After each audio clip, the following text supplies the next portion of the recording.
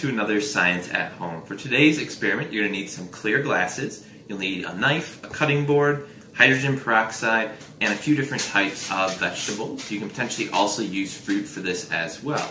But what we're looking to do today is to do a little experiment that's going to show us some different enzymes that are in living things like fruits and vegetables and how it works as a catalyst to break down hydrogen peroxide. So the first step here is going to be to cut some small pieces off of your fruit or vegetable. So you might need an adult to help you out with this. But you're going to want just a small little slice. It doesn't have to be really big. So I'm going to cut a little piece of the carrot and then a little slice of my potato. And then I'm going to stick these in our glasses and add hydrogen peroxide. And you want to add enough so that they are submerged in the hydrogen peroxide. Let's go over there.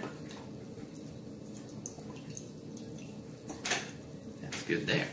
Now, what you're going to start to see happen is you're going to start to see bubbles forming on these vegetables, and they're going to slowly start to go up to the surface. And so what is happening is there's an enzyme called a catalase in all living things, and it reacts with the hydrogen peroxide to break it down into the oxygen and the water. And so what you're seeing in the bubbles is the oxygen being released.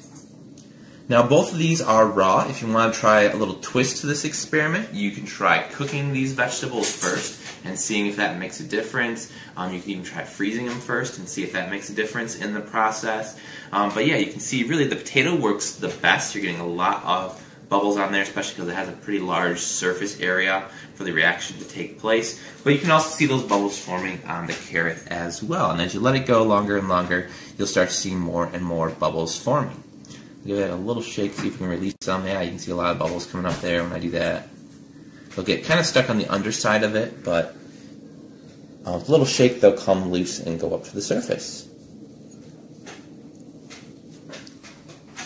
So hopefully you enjoy this experiment. Try it out at home and let us know what things you used and how much bubble you got from it. Listen safely, or your dog can help you out because he's going to want to eat some of it too.